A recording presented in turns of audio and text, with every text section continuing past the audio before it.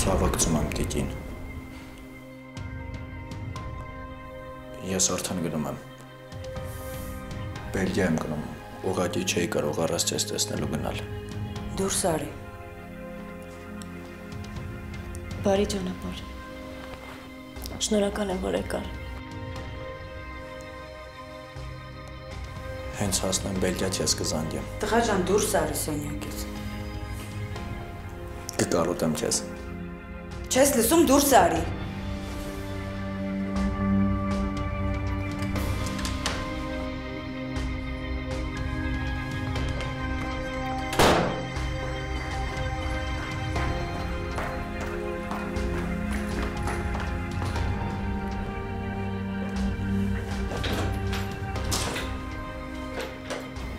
Եվա ընկերն է։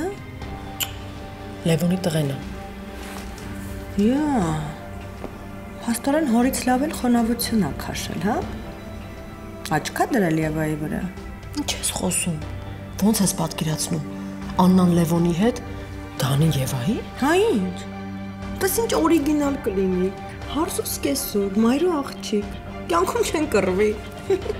Ոնց կարա տենց բան լինի։ Ավելի հետաքրքիր տարբերակ չմտածեցիր հարսուս կեսուր չկռվածնելու։ Համել Աննան դեմ կլինի, չի կարա տենց լինի։ Պահ, որ իրար սիրեն տեսնեմ Աննատ ինչ է անելու։ Իրան մոստից կգցի։ Ինձ թվում էր պապայի մահը քո վրա չի ազդել։ Բայց ոնց հասկացա, քեզ լրիվ ես կորցրել, մամ։ Ես քո փոխարեն ամաչում եմ։ Ինչի քեզ տենց պահեցիր Դանիի հետ, մամ։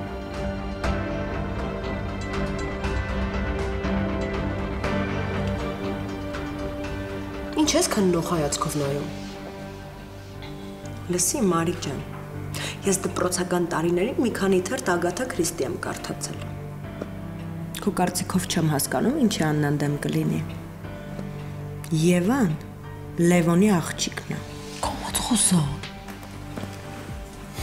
Թե ասա ինչի ամբողջ գիրքը չես կարդացել։ Այսօրվա դրությամբ քննչականում քո պես ծանոթ կունենայի։ Չգիտես, որ հիմա ոչ ծանոթ, ոչ բարեկամ, ոչ ընկեր էլ չի անցնում։ Բայց կյանք, հա։ Մարջան, սկեսուրի տեղը լավ էլ տաք է, տակ-տակ նստել է։ Ասա թող վեր կենա գնանք, ես մարդիկ 1000 գործ ունեն։ Սկեսուրից բան չասես։ Գիտես, որ մորիցս շատ եմ սիրում։ Հա, դե ես գիտեմ, որ դու յուրօրինական նորմալ ես։ Դե լավ իմաստով հալա։ Եվա ինչ որ լսեցի։ Այդ լուրջ էր։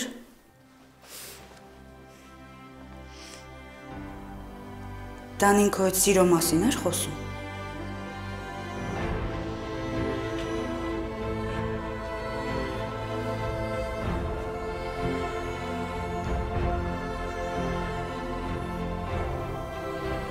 Եվա ով է քո համար Դանին։ Մամ, հիմա ամենաշատ այդ մասին չեմ ուզում խոսել։ Կլինի գնաս, հանգիստ թող ինձ։ Եվա դու ինձ չպատասխանեցիր։ Եվա քեզ հարց տվեցի, ով է քո համար Դանին։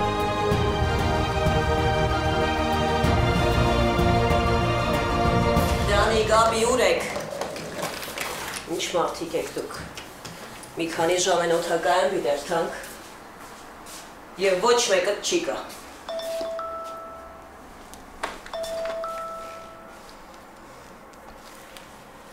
Ալո։ Ինչու ասքան ուշացակ հեռացայնելու։ Ես սեզմե ավելի լավ գիտեմ, որ Արմենը անձնասպան եղած է։ Այո, բայց Ադիկա ոչ մեկ կերպ չպիտի խանգարի մեր պլանները։ Ինչպես որոշած էինք։ Այո, ուրիշ ելք չկա։ Ատիկա ձեր գործը չէ, այլ ելք չկա, ամեն ինչ կհասկնամ։ Այո, հարց չէ։ Դուք չիք պիտի չխնայիք, որ Լևոնը և Աննան իրարու հետ չլան։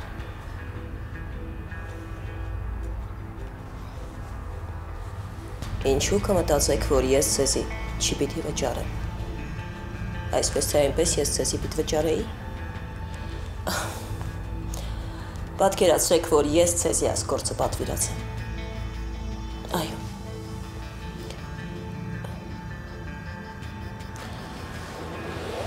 Հաշվետվությամբ ղրկեցեք։ Գումարին կեսը անմիջապես կղրկեմ, իսկ երկրորդ մասը երբ գործը ավարտեք։ Այո։ Շատ լավ։ Ցտեսություն։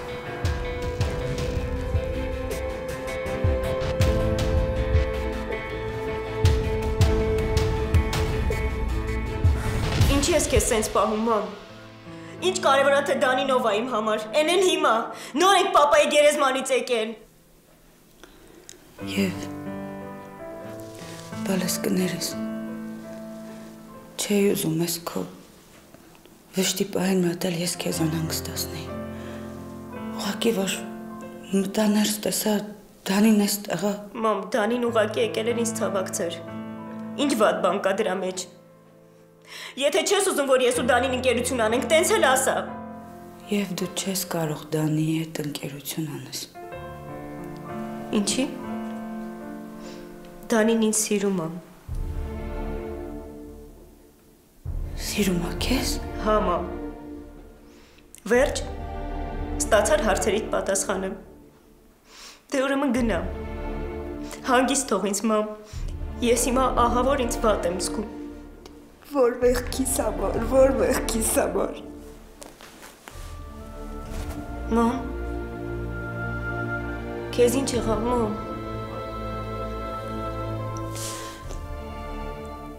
Աստված հիմա էլ քո միջոցով է այս պատժում, Եվա։ Ինչի ես տենց ասում։ Հեռու մնա Դանից։ Ես քեզ աղաչում եմ, հեռու մնա Դանից։ Ինչի, մամ։ Բալես։ Ախր կան բաներ, որ ես հիմա քեզ չեմ կարող ասել։ Բայց երևի դու չես կասկածում, չէ, որ աշխարհում ամենաշատը ես եմ ուզում, որ դու երջանիկ լինես, չես կասկածում, չէ։ Եվ ում ուզում ես սիրի, բայց Դանից հեռու մնա, ես քեզ խնդրում եմ։ Այդ ճակատագրական սխալը չանես, Եվ ջան։ Եվա, բալ հավատա։ Քո համար տես լավ կլինի, ու մենակ քո չէ, բոլորիս համար։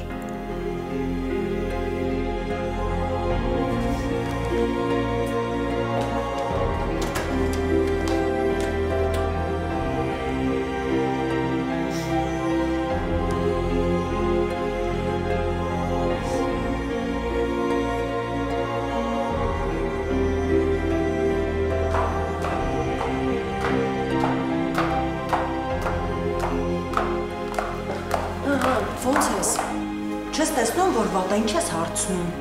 Երևում է սուր հոգեբանի կարիք ունես։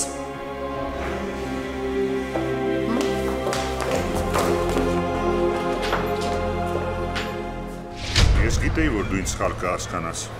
բայց Դավիթ հետ խոսելուց հետո մտածեցի, որ լավ կլինի հանդիպեք ու խոսեք։ Պապ, ես քեզանից չէի սպասում։ Դու իրավունք չունեիր ինձ ասած փաստի առաջ կանգնեցնել։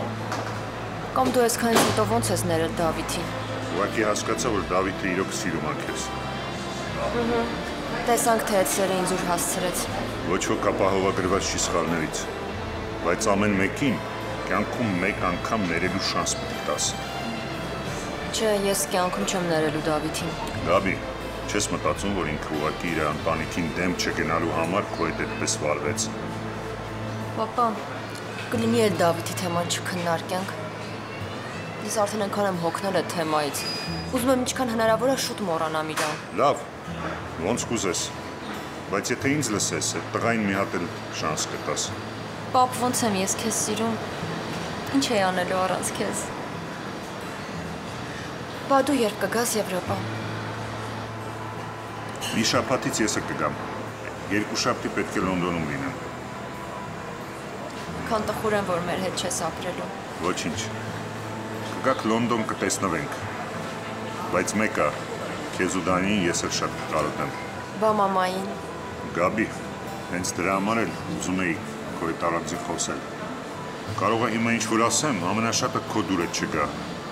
բայց մեկը ուշ թե շուտ իմանալու ես։ Ես կարող եմ կյանքում ձեր հետ չապրեմ։ Բայց այդ չի նշանակում, որ ես ձեր մասին չեմ մտածելու։ Ձեզ լավ կյանք չեմ ապահովելու։ Ես ամեն հարցում կաջակցեմ, քեզ էլ Դանիին էլ։ Լավ, էլ մի տխրի։ Սենց տնեց դեպորտի պատճառով ձեր հետ չէի կար ապրեի։ Որովհետև ուրիշի հետ ես ուզում ապրել։ Իսկ դու ինչ ես մտածում Աննայի մասին։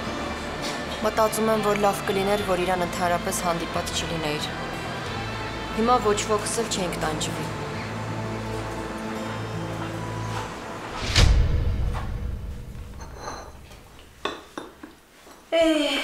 Լիա ջան, ամբողջ գյուղն է խոսում, մալադեց ձեզ, որ Արմենի թաղով ըտենց շուքով, պատվով արեցիք, ըտենց չի Սիրանուշ։ Էս օջախի շենության մասին ով չգիտի, որ ասում ես հերիքնաս ջան։ Լիա ջան, լավ կլինի Աննային ու Եվային մի տեղ ուղարկես, թող գնան մի քիչ ցրվել, մեղք են երկուսն էլ։ Վայ ամու չես, ինչ ես ասում։ Լիա ջան, հանկարծ տենց բան չանես, ծամուն կդառնա կընկնի գյուղի բերանը, կասեն ջահել մարդ նորա մեռել, ինքը սանատորիաներում ֆրֆրում է։ Վայ, դե հերիքա էլ ինչեր եք խոսում։ Գյուղին որ նայես հերիքնաս, չպետք է ապրես։ Բա, դու էլ հոչ ասիր Սիրանուշ։ Հենա ամբողջ գյուղը խոսում է, որ Արմենը ոչ տերուն էր, ոչ է տիրական։ Օհանն ենց ոնց որ պահում էր, նենց էլ մեռնելուց սաղ թաղման ծախսն արեց։ Չնայած որ մեռելն է սեղանին մնացել մինչև հիմա, որ Արմենը մնա։ Հեչ։ Թող Աննաս որոշի Արաքսա ջան։ Չնայած վերջում երեխուս շատ դաղեց, բայց Աննասը շատ ծանր տարավ։ Դե ամեն դեպքում ջահել էր, մեղք էր, ով լիներ, որ սիրտը չցավեր։ Գնա մեռի, արի սիրը։ Հերիքնաս, չգնանք, երեխեքը դաստեկած կրնեն, սոված կրնեն, գնանք մեկ տոր հաստանք թող ուտեն։ Հա,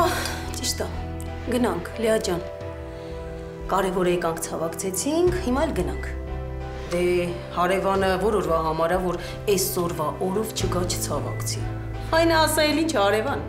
Դու էլ սկի չմտածես, հեչ չմտածես, ինչ որ Արմենը չի հասցրել անի, վաղուց կանի։ Դե նկատի ունեմ Լիա ջան, գործ բան որ լինի կանչեք։ Դե Լալայան ջան մենք գնանք։ Մյուս անգամ այս օջախ ուրախ առցերով մտնենք։ Գնացինք երկնից։ Շնորհակալ եմ։ Գնացինք Լիա ջան, ձեզ համբերություն։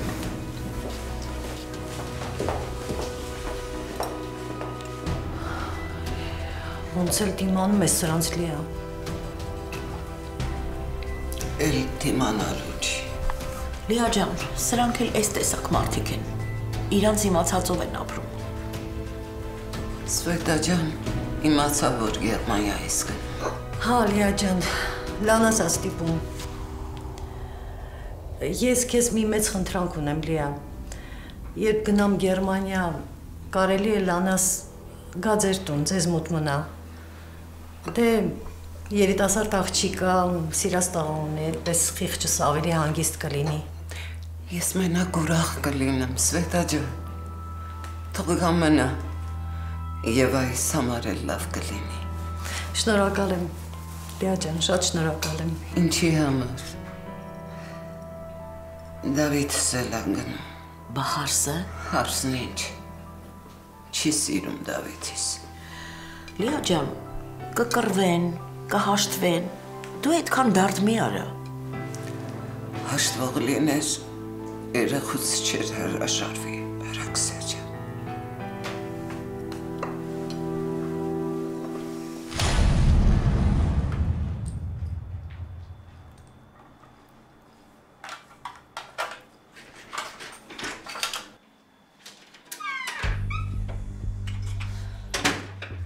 Լավ է եկար, ուր էիր։ Կաֆեում պապայի հետ։ Այդ օրը տեղ չկար իրար հրաժեշտ տալու։ Չկար։ Մեկ ժամ են օդակայանը պիտալանք։ Ուր է եղբայրդ։ Կգա մի անհանգստացի։ Շատ հանգիստ կխոսիս։ Կրնալ գիտնասուր է եւ երբ կփարե հաճե։ Հա, մամ։ Գնացել է իր ասիրած աղջկան հրաժեշտա, բայց դու մի վախեցի, ինքը չի ուշանա։ Տանին ամբողջ խելքը թրծուցած է։ Չեմ հավատար։ Ես տակավին մեռած չեմ, որ Անիկա հայ աղջիկա հետ ամուսնանա։ Մեկ օրինակ արդեն ունիմ ընտանիքիս մեջը։ Տեսա թե ինչպես ընտրյալդ քեզի թշվախտացուց։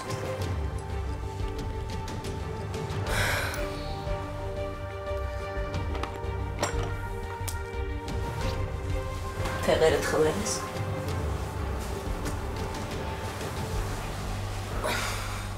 Քանի անգամ քեզի իսի, որ պետք չէ հուսվիս։ Օդանավ չնստած լավ չէ։ Մամ, եթե դու իմ մասին մտածում ես, ուրեմն ամեն անգամ իմ չստացված սերը երեսովս մի տուր։ Ինչպես ընեմ, եթե աղջիկս չի հասկնա, աս իրականության մեջ ով է այդ անպետք։ Այդ անպետքը, մամ, փոշմանել է իր բոլոր արածների համար։ Ինձանից ներողություն ա խնդրել։ Համոզում էր, որ ամեն ինչ մոռանանք ու սկսենք նորից։ Եվ դու նոր կհավատաս։ Որ հավատայի հիմա իրանց տանը կլինեի, ոչ թե այստեղ։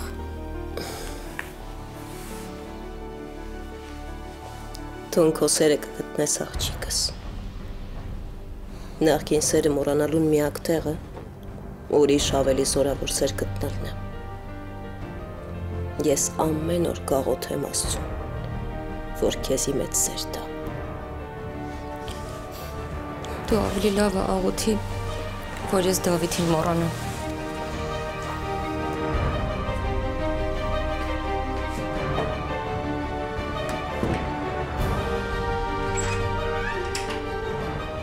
Ո, պարոններ, հարեհաճեցիք։ Ճամպրուկները ներքև իջեցրու Դանի։ Հրաժեշտ տվիր ընկերուհիդ։ Հա, ասես, որ չեզ էլ բարև եմ։ Մորդ հետ կխոսիս, տղա։ Գնալու օրը չեն կռվում։ Կռվում են։ Կռվում եմ, որ շուտ հետ գամ Հայաստան։ Ասեմ իմացեք, եթե ուսմանս հարցը չլիներ, ես Բելգիա չէի գնա։ Խնդրեմ։ Ես իմ ասածը ասեցի։ Հենց ուսումս ավարտեմ, հետ եմ գալու Հայաստան ու այդ աղջկա հետ ամուսնանամ։ Ան ինչի ենք ստեղ եկել։ Արի ուրիշ տեղ գնանք, հանգիստ նստենք, խոսենք։ Չէ, այստեղ պիտի խոսեմ, ու ինչ որ ասեմ, պիտի ինքն էլ լսի։ Ցնդել ես, որ մեռելն ա լսում, որ մի հատ էլ հիմա խոսում ես։ Հա ցնդել եմ։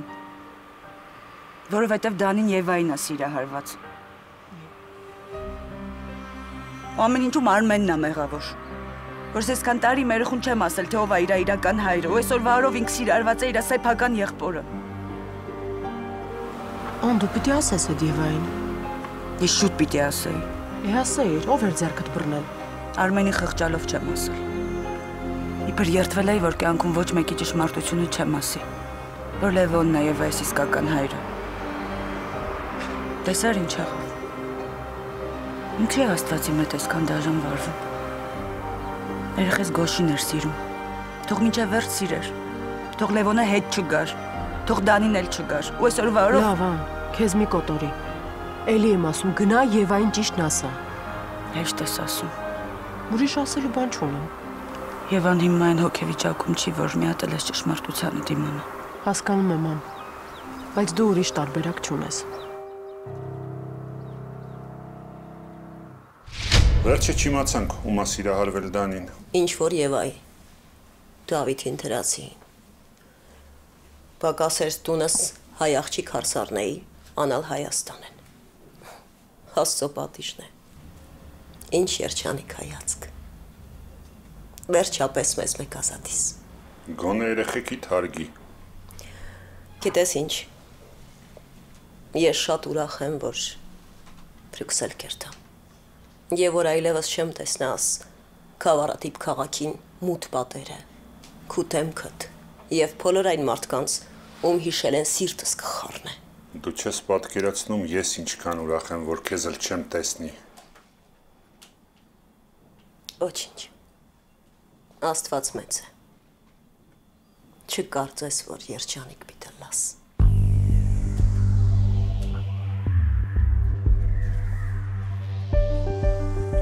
Տաքսին մեզ է սպասում, գնացինք։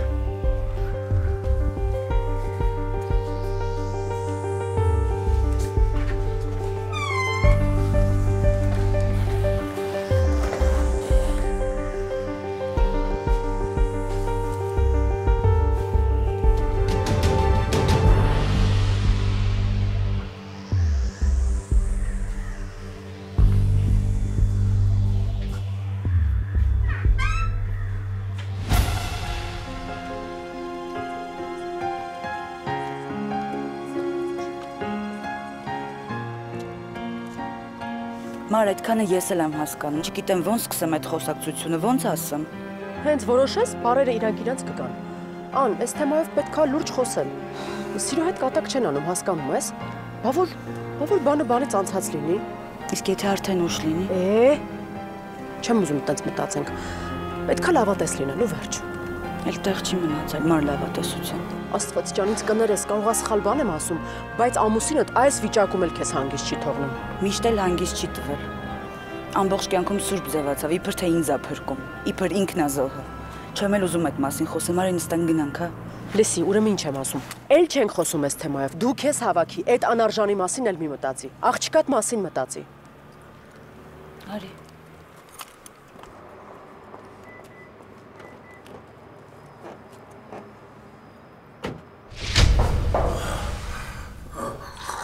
Հարամ լինի այս ջուրը, որ ես քեզ եմ տալիս։ Հարամ։ Գնա։ Պիտի թողեի խեղտվեիր։ Այս արդար չի, որ քո նմանը ապրում ա, իսկ Արմենս, ես քեզ պիտի չլսեի։ Ես պիտի չլսեի քեզ։ Հիմա Արմենս կողքս կլիներ։ Իզուր ես այդ թուղթը քեզ տվեցի։ Սատկի շուն։ Չես տենում խեղտվում, ինչի ջուր չես տալիս։ Մի բա խառնվեցի իրար ուղղակի։ Տեսա ոնց է իրար խառնվել։ Գիտես ինչ կա։ Այսքան ժամանակ չէի ասել, բայց ասեմ իմացի։ Այդ հերը տա սպանել Արմենին։ Այնքան դավատի տարեց, որ այդ խեղճ տղեն ինքնասպան եղավ։ Ինչ ես խոսում, հələ դուրս արի։ Սպասի։ Հոր համար սենց դոշ ա տալիս, թող ճշմարտությունը իմանա։ Թող իմանա, որ հերը մարդասպան ա։ Թող իմանա, որ նենց արեց Արմենին, որ տունը ծախեց այդ տղեն։ Ու սաղ փողերը լափեց։ Այսքան ժամանակ անմեղ մարդու փողը ոչ մեկ չի լափել։ Պիտի սատկի։ Դե հերիքա դուրս արի է։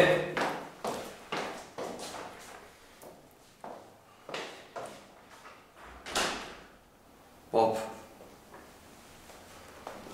բա ասում էիր, որ քո տունն ես ծախել։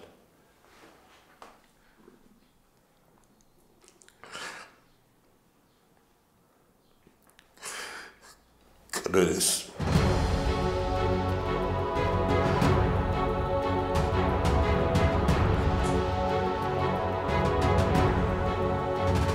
Ասենք, թե ես ներեցի, բա Եվան։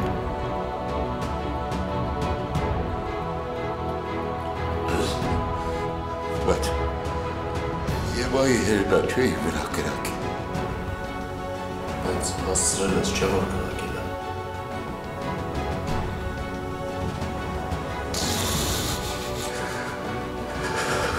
Ճիշտ է։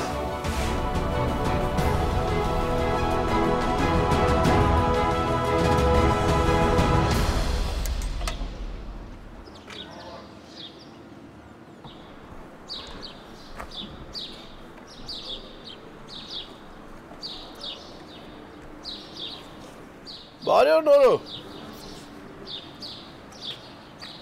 Եգոր բարևն աստծունն ա, քոնը չի։ Ապեր թե երեխու մոմենտով ես դիլխոր ասեմ ինձ էլ չդզեց էլ, եթե իմանայի ինքը չի իմանում չէի ասի։ Են Ռուսաստանից հետ ուզեցող գալացող տղուս Ազիզ Արև։ Փաստորեն դու խիղճել ունես, Եգոր։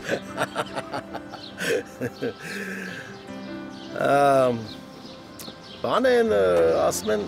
Ռաֆիկի տղու պատճառով, հա, Բժիշկը իրան գյուլեց։ Աղբոր նման գնա գործի տնի։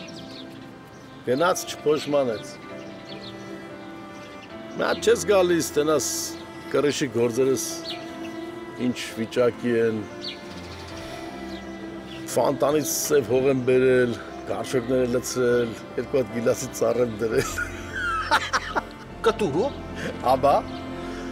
նայում այդ բանն եմ, մաղալն եմ սվարկանում։ Ապեր, քեֆա մեֆա երեխու ծննդա բանը խորոված անեմ տամ ձեռդ։ Չեմ ուզում, աղբեր, պետք չի։ Դե ինձանից ասել էր հասնում։ Բա, ասեցի, որ տղես Ռուսաստանից գալիս է։ Բարով գա։ Լսի այդ գիլասի ծառը, որ տնկել ես։ Ու տողը լնելի, թե չէ։ Գործի ջոգում ես։ Բա ոնց աղբեր ջան, մեր Հայաստանում դրած բերքը պետք է մենք ուտենք։ Այրոպորտից գաս, արի խաղի լավ արաղ ունեմ, խմենք։ Չարա էլի լավ կխմի հավեսով։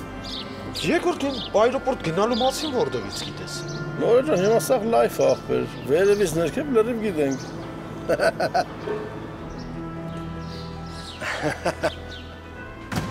Յա, այս ընտանիքիդ բարի ճանապարհ, Ռաֆիկի տղա։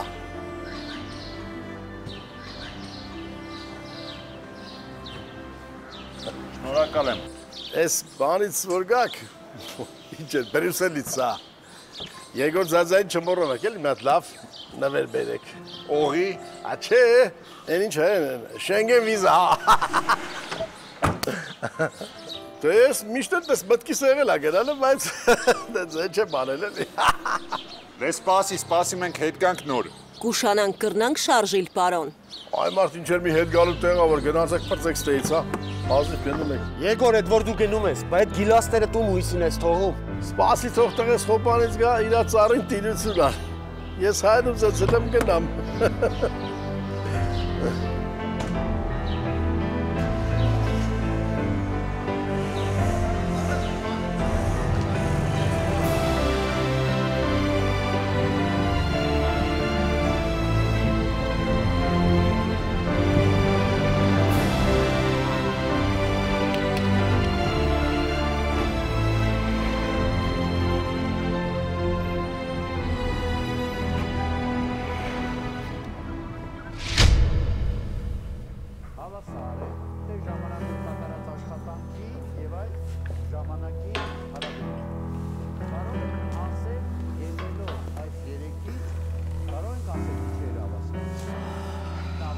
Այդ հարևաններիդ կասես, էլ մեր տուն չգան, ամբարձաբար խոսում են։ Ես եմ կանչել։ Արաքսիայի ու Սվետայի մոտ էլ խայտարակ եղա։ Ես չեմ հասկանում, որն է խնդիրը, որ դուք հրաժարվում եք իմ նման մասնակետին գործի ընդունել։ Ես այսօր գալիս եմ Բելգիա, ընդամենը ուզում եմ հանդիպենք ու խոսենք։ Ես շատ լավ գործնական առաջարկություն ունեմ ձեզ անելու։ Լավ, տեսեք, ձեզ համար էի ուզում լավ լիներ, ուրիշին կառաջարկեմ։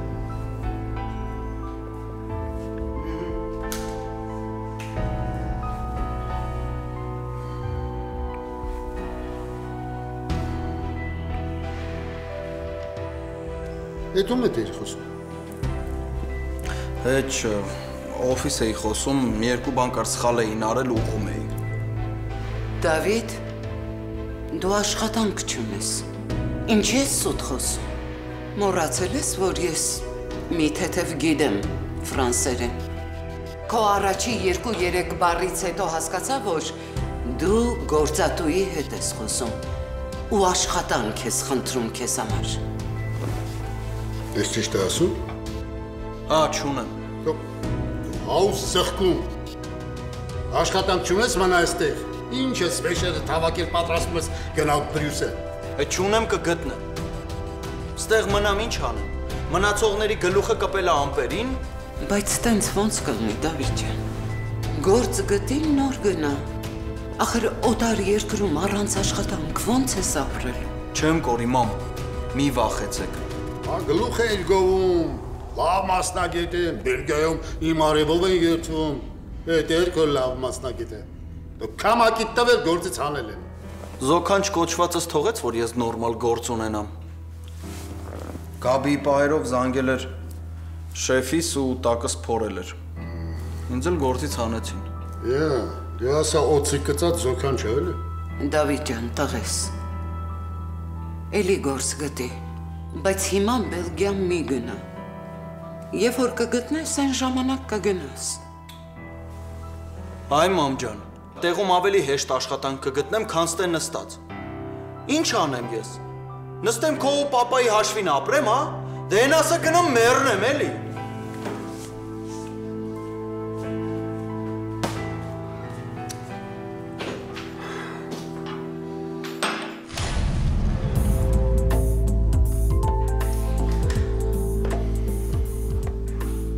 Գորոջան,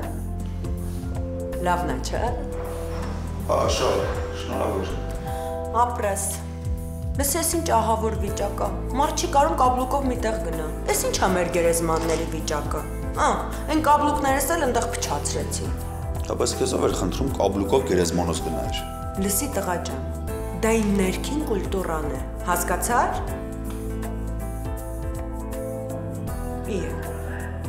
Այ տղա, դու ես մեր Հայաստանի տեսարժան վայրերում չես եղել։ Ինչ ես տենց աչքերդ պլշել ու նայում ես ոտներիս, հա։ Դե որ սիրունա չնայեմ, նան ջան։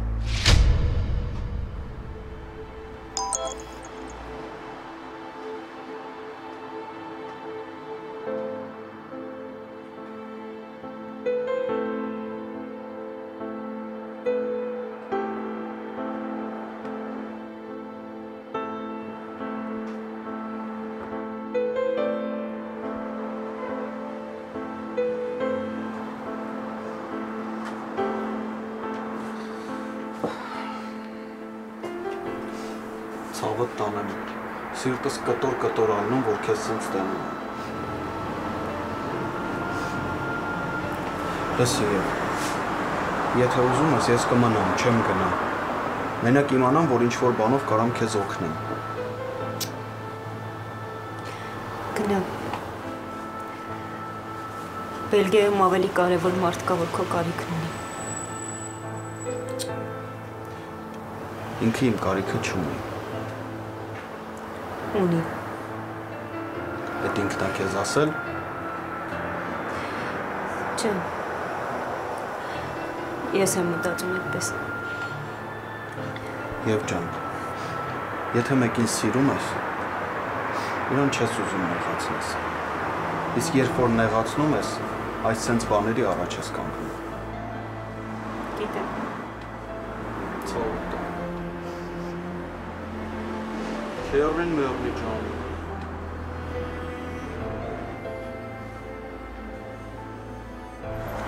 Բարև ձեզ։ Բարև։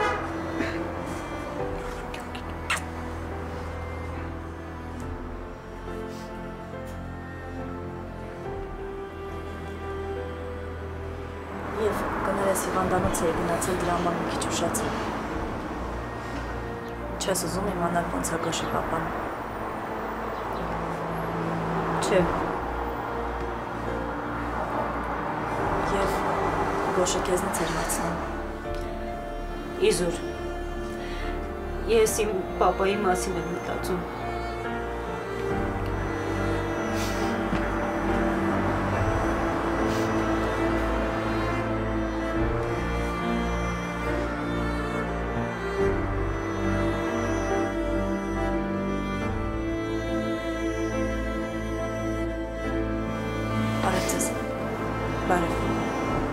Եվ ջան, մենք պիտի խոսենք։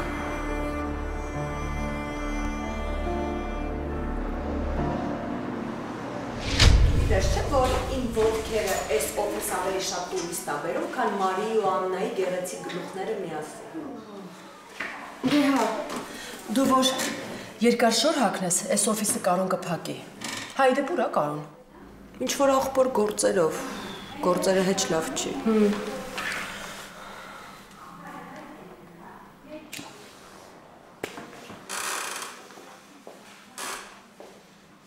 Հիմա չդնեմ նեղանամ, որ առանց ինձ գերեզմանոց գնացիք։ Օֆնոն, ինչի հետևից ես ընկել։ Հետո Աննան չգիտի, որ դու տեղյակ ես։ Ուզում էր հետս առանձին խոսեր, կիսվեր։ Մարի, Բայց լուրջ երեխեք է իրար սիրում, է։ Հանա։ Աբսուրդալեսի։ Նոն, քանի գնում համոզվում եմ, որ Աննան ճիշտ է։ Ինքը ոչ միայն վատ մարդկանց մագնես է, այլև վատ երևույթների։ Ինչ ասես հետը կատարվում է։ Սահակ ջան, Լիայի հետ էլ խոսեցի Լանայի սպահով, համաձայնեց, որ Եվայի հետ մնա։ Նեղացնում ես Սվետա ջան, ես ինձ վատ եմ զգում։ Ես այդ աղջկան որպես սիրում եմ։ Ես մտածում եի դու Գերմանիա կգնաս, իսկ Լանան մեր տանը կմնա։ Գիտեմ Սահակ ջան, չեմ էլ կասկածում, որ դու երախոս լավ հայրություն կանեիր, բայց… Էլ ինչ բայց, Զանգիլիային ասա, որ Լանան իմ տանն է մնալու։ Ուղղակի ինձ ճիշտ հասկացի Սահակ։ Ռոբն էլ ա ուզում, որ Լանան իրենց տանը մնա։ Ասում ա, ինչ ա խանգարում, սիրում եմ Լանային, ինչն ա խանգարում, որ մեր տանը մնա։ Դե, ճիշտ է ասում։ Բայց Լանան չի ուզում շուտ ամուսնանա։ Ինչի։ Չի սիրում։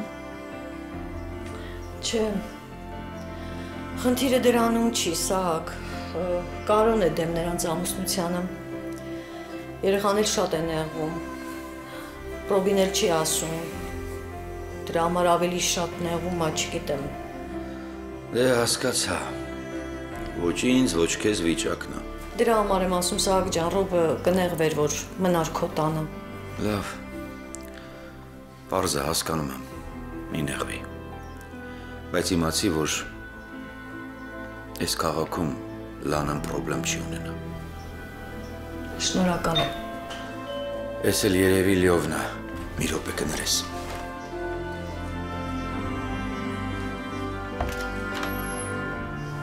Արի, Սվետան է եկել։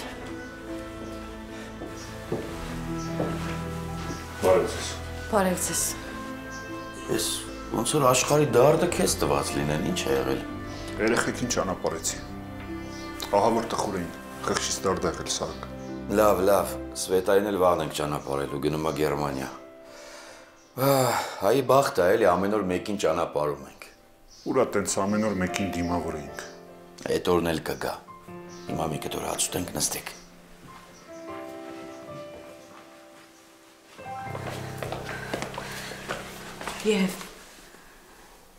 Եվ հիմա ինչ ասեմ, ես քեզ խնդրում եմ, շատ լուրջ վերաբերվի դրան։ Մամ կլինի արագ ասես, ներվայնանում եմ։ Դու Դանին երջանիկ չեք լինի եւ ընդհանրապես դուք իրար հետ չպիտի շփվեք։ Ինչի մամ։ Դու մտածում ես Դանին ինձ չի սիրում։ Չէ, չի սիրում։ Սխալվում ես մամ։ Ինքը ի տարբերություն ոմանց ամեն օր ինձ զանգում է, գրում է ու անկեղծ կարեկցում է։ Եթե ինքը քեռի հետ կրված չլիներ, հաստատ ամեն օր կգար ու իմ կողքին կլիներ։ Եվ այս սերն ու կարեկցանք այդ տարբեր բաներ են, ոնց չես հասկանում։ Եթե ինձ չսիրեր, ինքը չէր գա ինձ հաջողաներ գնալուց առաջ։ Մամ, ինքը ինձ սիրում է։ Մամ, ու ես չեմ ուզում իմ ու Դանիի սիրո մասին խոսենք։ Ու իմ համար ընդհանրապես տհաճ է, որ դու այս թեմայով մտածում ես։ Եվա, ինչ սեր։ Ինչի մասն ես խոսում։ Ընդհանրապես, երբ որ քո ու Դանիի մասն ես խոսում, սեր բառը երբեք չօգտագործես։ Ինչի մամ։ Որովհետև դու անհնարին բան ես ուզում, Եվա, Դանին քեզ սիրել չի կարող։ Չեմ հասկանում, մամ։ Ինչի։ Որովհետև դուք չեք կարող միասին լինելու վերջ։ Էլ ձեզ միասին չտեսնեմ, Եվա։ Մամ, ստիպելով ուզում ես սերը սպանես։ Սեր, Եվա։ Ես քեզ արգելում եմ այդ բառը ասել, առավել եւս եթե այդ բառը վերաբերում է քեզ ու Դանիին։ Ինչի մամ, որովհետև ինքը Լևոնի տղան է։ Չէ, ինքը Լևոնի տղան չի։ Բա ի՞նչն է խնդիրը։ Դու ես